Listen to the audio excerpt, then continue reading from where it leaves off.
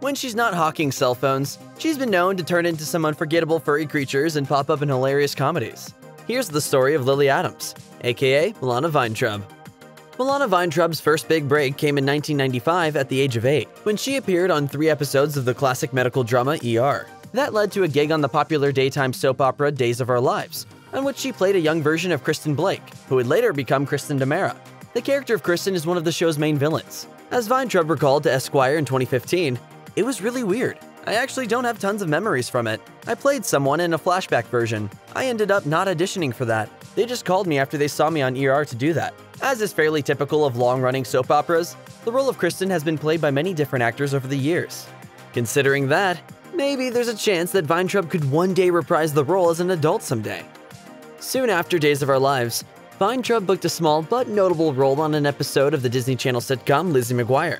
Entitled Gordo's Video, the Season 1 episode concerns Lizzie's friend Gordo setting up hidden cameras around the school. In the midst of doing so, he happens to catch Vayntrub's character eating and belching. Appropriately enough, her character was officially billed as Cute Burper. As she recalled to Esquire, "I didn't even really have to burp, but I practiced my burps for a long time before that. I'm a professional disgusting person." Vayntrub made 2 more appearances on Lizzie McGuire. On the episode Here Comes Aaron Carter, she plays a dancer, and she later appears as an extra in Season 2's You're a Good Man, Lizzie McGuire. As she noted to Esquire, "Comedy came early. I knew when I was a kid that I was silly and I knew that I liked people who were funny. But I don't think I knew I was funny. I didn't really think about it." Well, you've got to figure out a way to get everyone to see this. With ER, Days of Our Lives, and Lizzie McGuire on her resume, Vayntrub had a pretty good run as a child actor. But then she nearly quit the industry for good. Her reason wasn't burnout or exposure to vices or anything dramatic like that. Instead, she simply thought that it wasn't for her. As she explained to Esquire, "I stopped around middle school and high school. I remember thinking, I should probably focus on something more realistic. This is probably not going to work out. I have high hopes, but that's probably not enough to make it in film." But Vayntrub couldn't quite shake the acting bug when she went to college, as a terrible bout of boredom during that time in her life convinced her to return. She attended the University of California, San Diego, but she didn't particularly enjoy it until she got herself on stage. As she divulged to Esquire, "They had a really great theater program, so I just took theater classes so I could not go crazy and keep myself busy. I totally got sucked back in." When Vayntrub won the role of Lily Adams in the AT&T commercials, she thought it would be just another short-term acting gig. But the response was so strong that within 3 years, she had appeared in more than 40 ads for the telecom company. As AT&T Vice President of Advertising, Valerie Vargas, revealed to Adweek in 2016, "The first spot was so successful for us that we thought, let's do another one, and then another one, and then another one. It was so well received that we kept bringing her back." So what is the secret behind the success of these commercials? According to Hank Perlman of Hungry Man, the company that produces them, "I think Milana's Lily resonates with audiences because she's a multi-dimensional character in a way that's rare for commercials. We try as hard as we can not only to make her funny, but to make her as strong, smart, and human as possible." Who's on TV now? NBC's time-jumping, tear-jerking family drama This Is Us was one of the most popular broadcast network shows of the 2010s and early 2020s. Over the course of its 6 seasons, the Emmy Award-winning series was a ratings juggernaut that also served as a showcase of some amazing acting. This Is Us was beloved for its unique style of switching back and forth between 3 siblings growing up in the 80s and 90s and their adult lives in the present day. The oldest sibling was Kevin Pearson, played by Justin Hartley, a dissatisfied TV star who leaves his top-rated show and joins an off-Broadway play called Back of an Egg.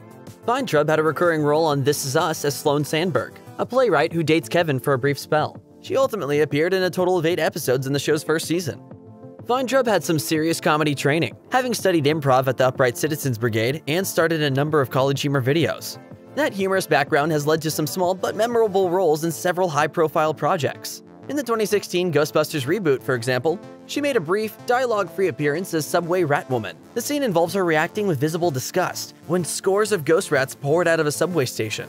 The director of that movie was Paul Feig, who also worked with Vayntrub on the short-lived Yahoo Screen sitcom Other Space. Vayntrub seems to be a favorite of another popular comedy director, as she popped up a couple of times on the Netflix series Love, which was co-created by Judd Apatow. She played Natalie, the ex-girlfriend of the main character Gus.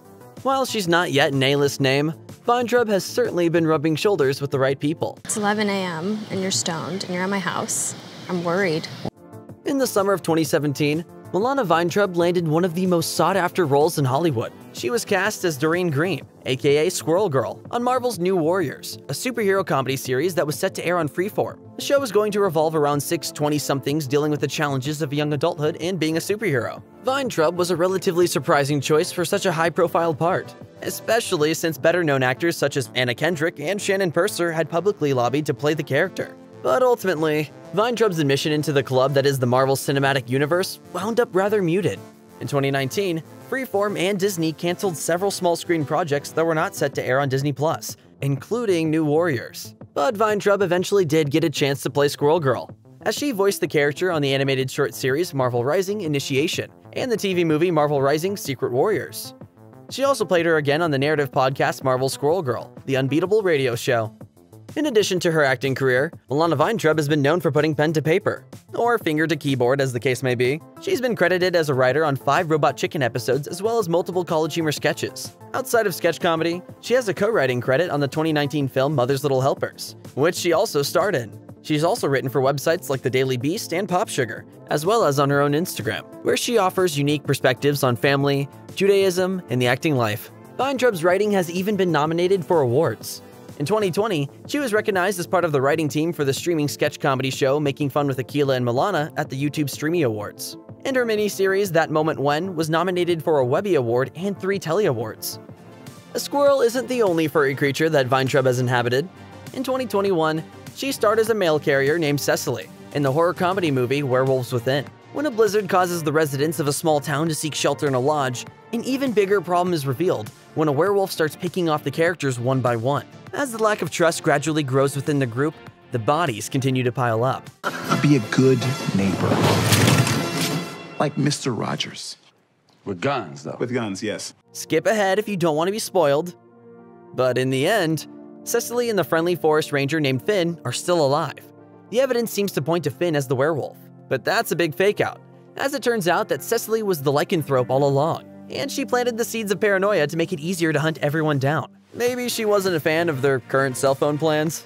Vayntrub earned some rave reviews for the movie. David Ehrlich of IndieWire, for one, declared, "Milana Vayntrub is radiating movie star potential in a winsome performance that shades her natural comic sass with all sorts of self-aware texture."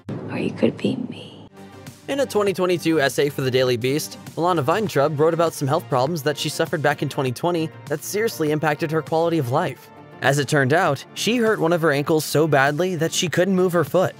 The injury sent painful jolts through her body, a sensation she compared to the complicated and difficult labor she experienced when giving birth to her first child. That comparison may have come as a surprise to many of her fans, as she had kept her motherhood journey under wraps before then. But as it turned out, Vayntrub and her husband had welcomed a baby boy back in May 2021. He arrived perfectly healthy, but the labor experience wasn't so simple, as the baby's head was pushing against his mom's spine during the delivery, which resulted in tremendous pain for her. While Vayntrub did reveal some of her motherhood story, she's also kept the rest of it private, as she hasn't disclosed her son's name. In addition to her showbiz career, Vayntrub has made time for advocacy. This includes being outspoken about abortion rights, as she had an abortion herself when she was 25. In her 2022 essay for the Daily Beast, she revealed that at the time she was still taking random jobs to get by, and thus was not in a good financial space to raise a child. So when she accidentally forgot to take her birth control and got pregnant, she immediately had an abortion at her doctor's office. When Vayntrub eventually did have a baby, she was able to bear difficult labor because she chose to go through it. She emphasized that both her experiences with abortion and birth have impressed upon her the right for all Americans to have the freedom and power to make their own choices about their bodies, lives, and futures. Milana Vayntrub was born in 1987 in Uzbekistan when it was a part of the Soviet Union, but she spent most of her life in the United States. Her father, meanwhile, spent much of his time working at his business in Russia. During an appearance on the podcast Meditative Story, Vayntrub shared what it was like to grow up with a dad who was around only intermittently. While he split his time evenly during her elementary school years, his time away from her increased as she got older. This resulted in him missing a lot of important events in her life, including her bat mitzvah. Vayntrub's father continues to spend much of his time away from his daughter, though they do manage to stay in touch over the phone and via occasional in-person visits. He also flew to the US after the birth of her son, although COVID-19 pandemic protocols required him to quarantine for 5 days before he could play with his grandson. While Vayntrub feels that she now has a pretty good relationship with her dad, she wants to have a different relationship with her own son that isn't similarly long distance.